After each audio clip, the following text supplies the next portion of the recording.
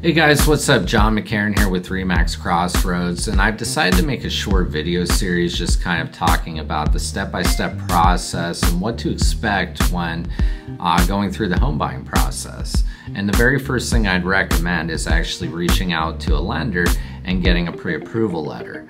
It's not only important to know, the maximum amount or the pre-approval amount that you can qualify for, but you also want to know what loan type you can qualify for. Certain listings might only be interested or may only qualify for certain loan types, so you want to know this before actually going out and looking at homes. Also, it may not be a bad idea to talk with multiple lenders.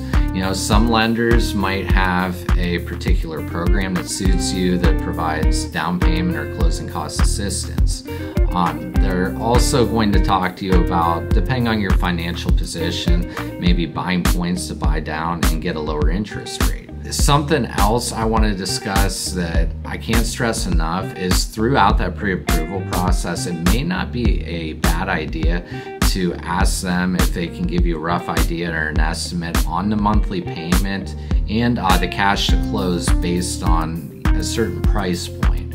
You don't want to go into closing day and have no idea or be surprised about what your monthly payment's going to be. And you also want to know way ahead of time what to kind of plan for as far as setting funds aside and being prepared. All right, everyone, that's all I got for this video. The next video I'm going to do, I'd like to talk about things that can maybe make that monthly payment change based on something with a particular property.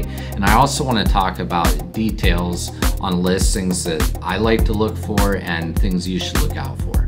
All right, I'll see you in the next video.